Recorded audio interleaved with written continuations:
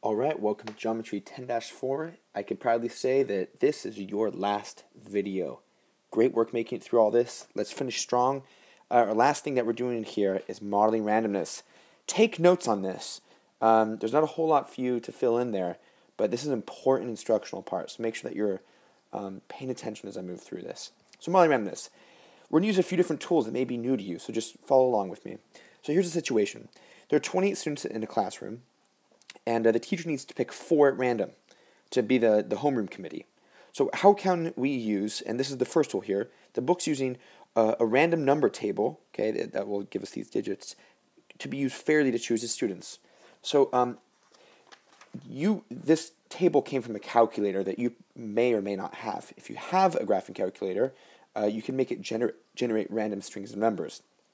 On the next page, you could also go to the website www.random.org to also help you with some of these things.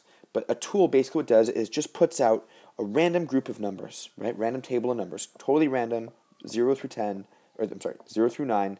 In this case, they're in chunks of 5. So how can we use this random number table to solve this problem that we have 28 students, okay? Let's say they're on a roster 1 through 28 in alphabetical order or something. And how do you just pick 4, right? How do we do this really fairly using math, not just draw their names out of a hat? Well, the first step is just says, get this information here. So we have our random table. Secondly, it says, let's group the lines just into 2 digits. So we're just putting it in 2 digits now, right? Now, why 2 digits? Why 2 digits? Interesting. I'll just show you here. So 18 comes from right here. And then the next digit would be 82. The next digit would be 3 and a 1. That's where you get 31. And you just continue along. And then 81 is 81. 60 is 60. And you just continue along to get that. The reason that we're doing 2 digits is because our students' classes, the first student would be 0, 1, and the 28th student would be 28, and everything in between. So then using this, let's pick the first 4 that come up. So 18 is an option. Now 82 is too big, right? Because we only go to, there's only 28 students, so it needs to be less than 28. 9, student 9. 26, now we're not going to do the repeat 26 because student 26 has already been chosen. And then 17. So that way we're able to choose student number 18, student number 9, student number 26, and student 17 would be randomly chosen to be on the school board committee. And again, this comes from a calculator or machine generated these numbers. These weren't just made up, they were generated. So let's look at the next page. Making a simulation. So now we're in problem 2, and this says, a cereal box company has 6 different prizes. On average, how many boxes would someone need to buy to get all 6? Does that make sense? So you have a cereal company, and they have 6 prizes, right? And so they're putting them into boxes at random. But when you go to the store, if you buy 6, you might get 6 of the same toy, or you might get 5 of one toy and then one other. So how many would you need to buy to get 6? So again, we're going to have to utilize a computer to give us a random digits. And I used random.org, and at random.org, I'm using a random integer generator.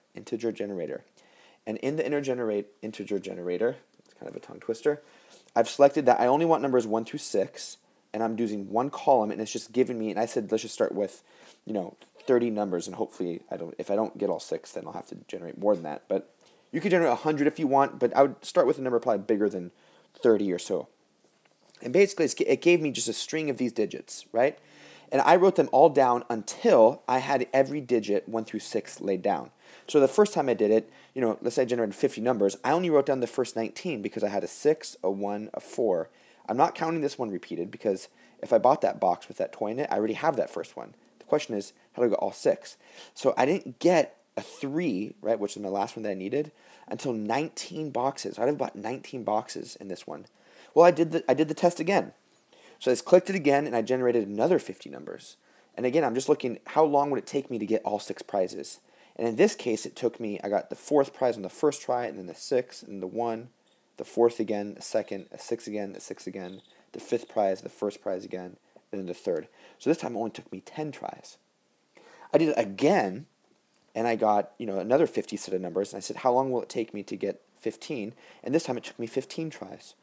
So if I'm going to average those out, the book uses different numbers than I do, but if I'm going to average those out, I got 19 the first time, 10 the second, and then 15 the third. So divided by those 3 options, it take me on average, using this data, about 14.6 boxes of cereal to get those 6 prizes. Look at random.org and look at Random Integer. Play around with that. Some of these problems for your homework you're going to need to generate random numbers, so you could use this website to access that. Let's look even more. So now we're looking at expected values. What does expected value means? Well, expected values means that if something has a certain probability, you could expect to get that thing that many times. So let's get through this language, and then we're going to do a really concrete example to help explain this. So if A is an event, that includes outcomes. There's outcome A, A1, A2, A3, A4, however many the situation is. And there's also a value that's quantitative that's associated with each outcome, and that's what I mean. So not only is there an event, a number of events, but each event has a value which is associated with its outcome. Then we could find out the value of A by this. The value of A is the probability of the first event times the value of it, plus the probability of the second event times the value of it. And this will go on and on just depending on how many different situations you have. So in this example, this is problem number 3. The only difference here is the book called that middle, they called this red, and I thought that it was orange, so I'm using orange. You're at a carnival game, right? And you're throwing darts. If you land in the white, in the bullseye here, you get 20 points. The area of this bullseye is 36 inches squared. If you get into the orange area, you get 10 points. That's 108 inches squared. If you get into the blue area, you'd lose 5 points, right? -5. And that area is 432. The area of everything altogether is 576. So let's just recap on how we find expected value. So expected value says, in this case, we have 3 areas. So you're going to see I have three different probabilities times their values. So to figure out how many points I get if I played this game, or how many points I can expect, this says the probability of the white area times the white area's points, plus the probability of the orange area times the orange area's points, plus the probability of the blue area times the blue area points. And that is just like this. This is exactly what we're using.